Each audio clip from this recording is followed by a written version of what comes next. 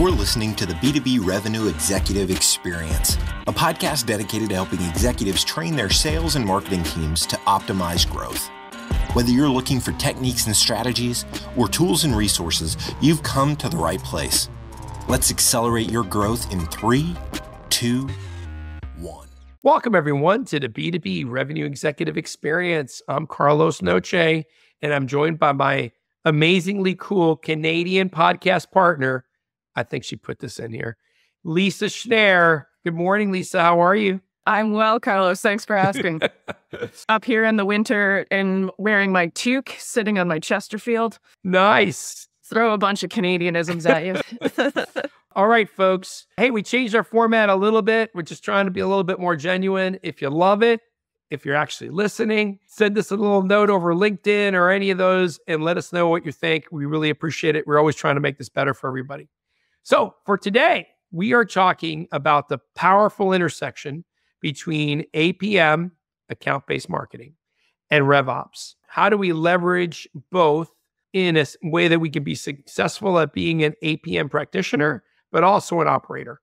And to help us out with that today, we have Lorena Morales, currently the Director of Global Digital Marketing Revenue Operations at JLL. And that's the first role of its kind for a publicly traded company. It sounds like she's also a live music and festival fan, and she's a huge advocate for human capital. So Lorena, thank you for being here. Welcome to the show. Thank you, Lisa. Thank you, Carlos. I think that's the longest title that I've ever had in my life. So people are like, what the hell does this mean? I was just thinking it's a good thing business cards don't really exist anymore because it would be like super long. Yeah, you'd have to have a specially designed one. They did try to give me business cards at the very beginning, and they were like, what should we pick from your title? And I was like, oh, better without cards. I'm okay. Just leave it like that. Yeah, we all use LinkedIn now. It's funny you guys mentioned business cards, because I just went to a VC event in San Francisco a couple of weeks ago, and I'm dusting off my business cards going, oh, yeah, I guess I'm going to give out business cards. And I go, nobody gives these out anymore. In fact, I had to dust off on LinkedIn. You know, you could do a little QR code. So I was like, you want to connect? Here you go. And then they just swiped the QR code, and I connected the folks so much easier, and it was much more productive than having business cards. So maybe the world's gotten better for, in some ways. All right, Lorena, to get started, we always start with the same question. It's a little bit of a way for our audience to get to know you better. What is something you're passionate about that those that only know you through business might be surprised to know about you? I think my passion for art, it's something like people tend to ask me, like, if you wouldn't be in marketing, what would you be doing? And my answer is always the same. I could be either a very frustrated architect or an art curator, because I think both things have to do with one with each other. But ultimately, art has been in my life since I was very, very little. I spend my time in museums wherever I can. I even chase an artist all the way to Japan just to see her exhibition. So that was a long-ass trip, but it was so worth it. So yeah, I think art is one thing that would surprise people. Although maybe not so much, because the way I dress and the way I talk and like do my hair and everything, probably you would think there's something behind it. But yeah. Well, that's fantastic. And what a passionate hobby that'd take you all around the world. So apart from your art career or art passion, can you tell us a little bit more about your story, your career, how you got to this position that you're in today? I think, Lisa, it was not a one thing that I can pinpoint. I think it was a combination of factors where it was very happy accidents around my career and others that I intentionally provoked. The reality is that I am Mexican, has probably my accent already told the audience. And I was in Mexico. My background is in product design. And so I was very happy doing everything from services or products. I was very well versed in that, in that ambience, packaging, all that good stuff. And then I realized that I didn't know how to sell anything because I'm a hard introvert, believe it or not. And so with those two things, plus I'm also autistic. So those things, and I didn't know back then. So it was a very interesting kind of realization when I hit that wall, when I was like, Jesus Christ, I don't know how to go into the world with this knowledge that I have. And so my father suggested, why you don't pursue the thing that you like the most, go back to study. And so I did, and I came to the US almost 13 years ago to pursue my first master's degree in international marketing because I thought, like, what better way to understand people than to go into their minds? I knew I didn't want to go to medical school to do psychiatrist or anything like that. I also had a lot of problems already. So I was like, this is not going to be a good path. And so I came here, I started in international marketing, almost working exclusively for startups because that's why you come to San Francisco. And I fell in love with the city, with the ambience, with everything that I saw in my surroundings. And soon I was back to school again to do my second master's degree in strategic design management. I moved to New York a little bit to do that. And I came back, thank God, because I think I was too old for New York and too spoiled by California. And one thing led me to another. I think what has been a commonality in my life is I have found people that believed in me, that believed that I could do things different. I don't know if necessarily better, but different. And so these people allowed me to stay in the country by sponsoring my visa, which is a really punishing process for immigrants. And there I was, around 5 to 6 companies sponsored my visa. It was a very tedious process and a very painful one. For someone to tell you that you don't belong in the country that you chose is heartbreaking. And fast forward, I received my green card. I was allowed to choose a company for the first time in my life, and I jumped into revenue operations. And so it was an entire new thing for everyone. That makes me one of the original ones. I actually jumped on this on 2018 when it was starting. And so the founder back then told me, this is going to be hard. You need to make people believe it. And so I felt like it was like religion where you don't see anything, but you have to believe something is bigger than you. And that was revenue operations. It was, how do I make sure that businesses start thinking that legacy operations are dead and that there's something new coming that could effectively create more revenue and a better experience for the customer. On today, where now I'm working at JLL as the first, as you said, the first revenue operator in the company, building the team from scratch. And it's been a fantastic ride. I think now doing it for a 103,000 employee company is a little bit different than in the SaaS space.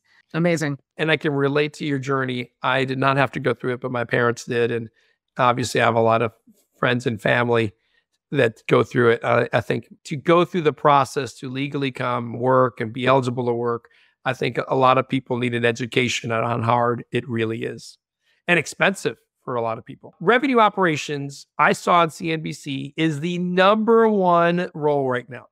It's the hottest job. But what does it mean to be global digital marketing revenue operations? It's an interesting flavor of revenue operations because what you're going to see is that given that it's a fairly new methodology, my personal belief is that there's no such thing as a best practice yet, because I haven't seen someone that has worked broadly enough in different industries or different sizes of companies that can tell you effectively how to apply it to different things. And so my hardcore is thinking that everyone is going to take revenue operations as they could and with the resources that they currently have. Revenue operations is ultimately a mindset that you apply and that it becomes a function in a company. And so with my title, what it means is that instead of living under a COO or a CRO, we live under digital marketing. That's why you see that in my title. A lot of people tell me, what the hell is this? Like, you don't see revenue operations in marketing. But when you see the structure of a company that like JLL, where data is more available in marketing than anywhere else in the company, it starts to make sense, the story that I tell. So that's what it means at JLL. So being a former head of sales globally, my operations folks were my godsend, especially when I took over the services business as well. If it wasn't for them, I wouldn't have the facts and details about the business that they provided me, right? And they also gave me a way to look at the business different ways. Like, for example, when I took over services, I would look at all the projects and where our margin, not only what our margin is, but what is it trending so that I can take action ahead of time before we have a bad project. How do you use data around digital marketing? Are you looking at campaigns? Are you looking at their effectiveness? Can you give me some examples, I guess? I think, Carlos, you don't look at one thing, especially when you have a matrix company. And what I mean by a matrix company is we have services that people don't even know us about, like valuations and like design services and like these things that are also really profitable, especially after the economy has shown us a lesson or two in commercial real estate. I think in a company this big, the first thing that you need to make sure is that you have actionable data, because our data lakes, you can imagine, that are massive. And so things like, you are asking me, how do I utilize data? Generally, my team is the one that is trying to make sure that we tie every single to revenue. So you're right, campaigns. So even field marketing, we didn't really touch it because we were digital. We were the digital team. But now with the implementation of OKRs, we're trying to look at everything. So including field and the activities that are not digital per se, among other things like .com, we treat it as a product. So it's kind of our biggest product in the company. So everything combined makes an ecosystem that we need to start understanding what's coming from there, what works, what doesn't work. And working very close to the operations team and to the marketing analytics team has been vital to my role. So, because now you're putting together this ecosystem, right? And so maybe we take a step back and talk about ABM. So like a really basic definition for our listeners of ABM. And then how are you tying that data back to the ABM strategy? I think for those who haven't heard what is account-based marketing, what it is, it's a strategy that has a highly targeted approach. So instead of casting with a wide net, you have to be very specific on the accounts that you're going for and why you're going after those. And with that, it involves a lot of tailoring. It involves a lot of content, for example. You need to be very specific about the needs and pain points that you are targeting on individual accounts. So that's what kind of defines account-based. I don't want to say per se account-based marketing because and I kind of want it, and I kind of want it, and I kind of don't, because it's one of those things that when I was an ABM practitioner back in the days, the assumption is that when you say account-based marketing, you are meaning that marketing is accountable for most of the things. I was feeling more comfortable back then was calling it ABR, account-based revenue. Because the reality is that, and you can call it account-based marketing because that's how people know it. And that's why the name of this podcast episode is account-based marketing. But in reality, what we need to understand is that this is not a marketing campaign. This is not a marketing strategy. This is a revenue intelligence type of tool that you can leverage for all the customer touching teams. So the idea behind account-based marketing is that you are going to work very closely with sales, especially. Then you can add customer success to the equation and other departments. But your first touch is going to be with sales. So that's why I like to call it account-based revenue or there's people that call it account-based everything. So everyone has kind of found their own definition of account-based.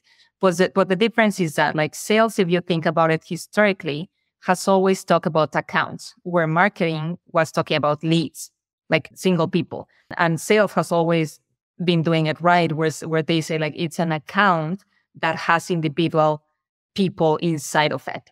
But we need to target it as a whole. So I think that's kind of a good definition of account-based. And we can leverage in many things, like how do you use the data coming from account-based? The first thing is the insights of an account planning document that you have on each one of the accounts. That's the most useful thing that you're going to have when starting your efforts in account-based. I think the amount of information that comes from socials, from field marketing, from a lot of areas that you can get to know an individual, it's massive. So that's why it's one of the biggest efforts in account-based is to start creating, apart from scoring the accounts and all that good stuff, you need to be really good at account planning and having that documentation in place. That's a very eloquent definition of it. And I'll ask the loaded question. How often have you seen this done well? I have seen it. That's a good thing. How often? That's the problem. Because as it has evolved with the years, I think people has been confused on how to really do account-based. And the other, it's a twofold kind of thing, where the second part is it takes time. It's an approach that takes a lot of time to see ROI. And so people get desperate or they lose the patience and they say like, this is not working. Fuck it, let's move to another thing. And so I think that's why you don't see a lot of companies doing it great, but they are out there. And especially companies that are, for example, the tools that are selling themselves as ABM tools, I think they do a decent job internally on targeting their accounts because, again, like if you're selling an ABM tool, you should know a thing or two to apply internally. That was going to be my next question was when it's done well, is there something like what was the crucial piece that you had? Was it a tool? Was it or was it the fact that people really understood that account planning? Because you mentioned that's crucial as well. So in a good example, what were the things you had? You had really good the people component, first and foremost, because there's this assumption that when you do something like ABM or account-based, you need a very sophisticated tool stack. Therefore, you spend a lot of money. And what I've seen is that not necessarily, like there's a little mistake in there because I think what you need to have, yes, is a marketing automation tool, of course. You need to have a CRM in place that it's decently taken care of. So like that it's clean, that it's manageable, that someone is in the CRM 24/7, that probably you have an architect here and there. So that's on the tool side. And you don't need like the 34 tools that people are using on a daily basis. Like I think you have to have like something to prospect, something to enrich the accounts. Like you have to go each one of the categories to kind of have the basics. And it's not a significant amount of money. Unless you are scaling ABM. In that case, everything changes. But when you start, I think what you need to have is a people element. Because if you don't have sales on board, or even like this is a cascade thing, as most of the things that you are trying to apply in a company. If it doesn't come from leadership and leadership doesn't believe in it, it's going to be really hard to get buy-in. And therefore, the teams that are coming next are not going to believe in it. And so I think when you have everyone saying, yes, let's give it a try, beautiful things can happen. Have to agree with you because when I've seen it done well, you mentioned it briefly, but like the alignment across teams, the communication has to be solid. It's funny, you also mentioned having a clean CRM. So I was part of the wave. In fact, that's what I used to live in California 20 years ago, selling CRM before people could spell it. And nowadays it's become like everybody's got one, but they're not maintaining it or they're not entering data accurately. And it's become old hat. So it's interesting you mentioned it because you got to have clean data and you got to have, and people I don't think focus on functionally how we're using our CRM and even updating that function. They just leave old processes continue on with old fields in there, and it doesn't become a useful tool or data set to kind of base it on. I'm curious, since we're talking about tools, how has AI affected account-based marketing and revenue ops? I think it's been a really, really nice thing to have. Again, when used properly, you have to be very careful when you talk about AI with things like privacy, for example. I think we are not talking enough about AI-powered tools that can potentially break something in the privacy structure of a company. But I think AI-powered tools can also help with tasks like, for example, lead scoring. That lead scoring has been a pain for, especially in revenue operations, for a while. And I don't think people have kind of pinpointed the really good things that you must do in lead scoring. The other thing that you can do with AI-powered tools is content recommendations. I don't believe that content marketers are going to disappear per se, because I think what AI can't replace is creativity. So probably you're going to go to the AI tool to say, give me a brainstorm about this topic. And then the person, like you still need a human to kind of make that break. And then the third thing that I think AI has changed forever, which I'm a very advocate about this, is personalization. I think personalization, it's one of those things that, for example, for us is a challenge because the turnaround of, for example, a campaign in a company that, again, it's a matrix company, can be very challenging. Like we can't produce content very fast because the pieces, for example, of research at JLL are one of a kind. Like our research documentation is something that takes a lot of time for us to really put out to the public. But I think with AI, I think you are starting to see that you can personalize to the contact level, not only to the industry level, but to the contact level, which is something that a lot of tools started to try to do back in the day, but now they can 100% do it. So for example, Drift, which is a tool that I absolutely love. And every time that I want to say fantastic things about them. But all of these contributes I think, to an efficient and effective ABM strategy for sure. So I don't know if this is a pushback, but it's something that I'm seeing. It's funny. We just had a podcast and we talked about this. So some people are using AI to personalize, just like you mentioned, but I think they're doing it very lazy and it's making them all sound exactly the same with exactly the same pitches. In other words, they're relying too heavily on it and they're not reviewing it and looking at it. So it's kind of like I get the same tone, same message from multiple avenues. Any advice on how to not fall into that trap? It's what I'm telling you. Be careful with who you have in your team. I was at a dinner last night or 2 nights ago, and one of my colleagues was saying, I only have 2 people in content. I don't think I need anyone else. And that's a bold statement because it was a sizable company. It was not like a startup or anything like that. And so I think you need to be careful of what are the areas that you need a human brain and what are the areas that are very repetitive where AI can only exponentially grow that effort.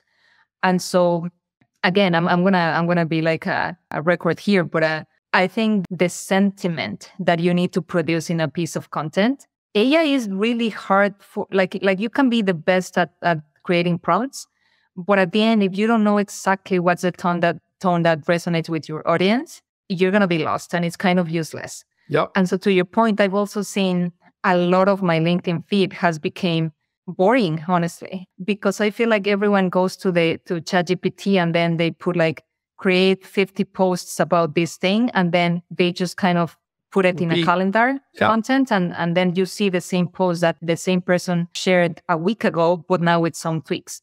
And so for me, I'm missing that sentiment that people used to convey through words that were simpler words or like more sophisticated depending on the person. And then mixing those words is kind of what makes you a great writer. Yeah. Like for God's sake, I was one of the ones that wrote a book before ChatGPT. So I think that makes me a good storyteller. It's not that I don't use it because of course I use it as much as I can. I think the AI conversation is very important because when they say AI is going to replace your job, I don't believe that. But probably someone utilizing AI is going to replace your job. Probably, yes. And so that's why I try to use it as much as I can. However, every single piece that you see on my LinkedIn has been written by me. I don't put anything through GPT because I feel that I'm going to lose what makes people read me. And so that's equally applicable to your business. You need to be careful of who you hire. What are their tools, their belt? Because, for example, the need can be like you need a set of tools, but the person is a hammer. You know where I'm going. So I think being careful in the hiring process, it's something that I can advise to improve. Yeah. Yeah, Lorena, you mentioned creativity in the role, and congratulations on writing a book. It's one of my bucket list items. I just don't know. I don't know how to write, nor do I have any good topics. But besides that, I am all in. I am going to write a book eventually. But you mentioned creativity. So like my sweetheart, she uses AI like a tool, a co-pilot in a way. And I like that word. So she'll think of creative topics like, the wine country and how popular it's become in our little part of the US where I live and exploring it. And then she takes those concepts, throws them into chat to kind of GPT or whatever AI to kind of create the transitions through the story. And then she can read it and tweak it and change it and make things sound like herself. And it's a great tool because she can get an article out much faster versus, someone that does like PR or something like that, they're used to doing that. So they churn those things out quickly. But when that's not your background, it's a great tool to use as long as you don't over rely on it, right? You don't make it the storyteller versus yourself. You need to know in the arsenal of things that are accessible now, what are the things that you can leverage and what are the things that will put a stop in your creativity. So for example, I was at same dinner and someone was telling me like, Lorena, for your type of work, I think you would be very satisfied with a tool called Order that it's a note taker. And you can send the tool to a meeting if you can't access all the meetings. And then the thing records everything and you can see a summary of like, this person says this, or like, what would you recommend as an answer to the person that said this? Like things that for me are like, okay, that is useful. I could use that because 90% of my time is in meetings. Do I want to be in meetings all my day? Probably no, because I don't have enough time to ideate, to create, to prototype, to all the things that are really close to my heart. So when I heard that, I was like, I'm totally going to give it a try, because that's brilliant, right? Like, you have identified a gap that can be closed with AI. That for me, it's like I'll clap all day for that. But if you're using it to kind of numb some of your abilities, that's a no. You've gone too far. That's so interesting, because I'm going to tie this into our two questions that we ask everyone towards the end of every podcast. And Lorena, as someone who's been working in multiple roles now for 20 years, you are a target for prospectors. So when you get prospected to, what are some of the things that you would like to see that you might even respond to? And then on the flip side, we're talking AI, we know it's going to be used improperly in prospecting. What are some of the big no's not to do? I think that's an easy one. We became very, our standards are really high, but at the same time, everyone wants someone that gets you and that has taken the time to analyze you correctly. Because I've had the two extents. I've had someone that literally wrote me, and I made a post about this on LinkedIn because it made my blood boil. Someone literally told me, I can see you're a founder of JLM. Based on that, I want to offer you this and this and this. And I'm like, on the basic side, you will know that JLM is a 300-year-old company. So you're implying that I'm 400 years old or something. So that's a no. At least take the time to go in my feed. If someone wants to find something about me, most likely it's already out there, because I'm a very public person. And so if you only take the time to go for it, you're going to find something that is going to resonate with me. I had also a beautiful one that took my picture that I uploaded from the Japan trip that I was mentioning you. And this was months ago. Someone really had to go deep in it to kind of find it. And they did. And they sent me something relatable about the artist, saying it's going to be exhibited here. Did you know about this? That caught my attention right away. I was like, okay, you have my attention. What do you want? I'll take the meeting. So I think it's basic human nature. Just take the time to really analyze the person. It's like when you go to an event and you want to start small talk. Talking about the weather, for me, it's a no. I don't want to listen, how is the weather in Washington or in Chicago? Or I already know. Tell me something about that kept you awake last night, or the top 5 things that you haven't been able to resolve in your job. You see where I'm going? It's not that hard to be relatable, because we're humans at the end. We like to call it value-based interruptions, right? Can you provide something of value to the person you're prospecting, to get their attention, to earn the right to have a conversation? So I love that. I'll give you a compliment, and then I'll give you our last question of the day. So one compliment I have for you: hey, thanks for embracing, your Latin side of you, because I don't think we do that enough for other Latins. I try to do that all the time, and I appreciate it in you. And then for our acceleration insight of the day, which is our last question of the day, is usually, hey, what's that little piece of advice that you would like to share with our listeners, be it business or personal, that helps them be as successful as you? Sometimes people say, go with the flow. I would say, it's not applicable always, because going with the flow implies that you go with the masses. Yeah. And I've tried to do the opposite. And so believing that you can be different, it's a game changer. Nobody believed that I could be in revenue operations because I come from traditional marketing. I don't come from the systems. I don't come from the operations. And still, I'm leading a team of really successful people that know how to do the things that I don't. But if I would believe people when they tell me, no way that you can do this, I wouldn't be here. So I think it gets back to, don't go with the flow. Go with your flow and go with what makes sense for you at the time that you are living. Because timing, it's another thing that it has to be perfect timing. So that would be my advice. Try to go with the flow, pretty much. That's great advice. Find the gap in the flow and fill it. Perfect. Lorena, thank you so much for being with us today. If any of our listeners wanted to get in touch with you, what's your preferred method of communication? LinkedIn. I don't discriminate anyone. I don't say no to anyone. Just try not to sell me the first time that you join my network, unless you sell me very well. If that's the case, then go for it. But yeah, LinkedIn. You can find me on LinkedIn and you're going to see me there talking about many, many things. And not using ChatGPT to do it. So, well, thank you again for taking the time today. We really appreciate it, and we know how valuable it is. Thank you, both Carlos and Lisa. It's been a pleasure to me, and thank you to the audience. All right, everyone, that does it for this episode. Please check us out at www.b2brevexec.com. Share this episode with your friends, your family, your coworkers, and you can subscribe through YouTube, Spotify, or Google Podcasts.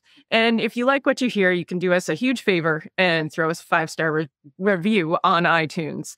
I'm Lisa Schnarr, and I'm joined by my lovely podcast partner, Carlos Noche. And Carlos and I wish you nothing but the greatest success. You've been listening to the B2B Revenue Executive Experience.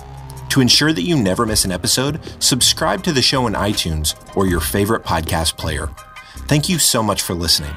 Until next time.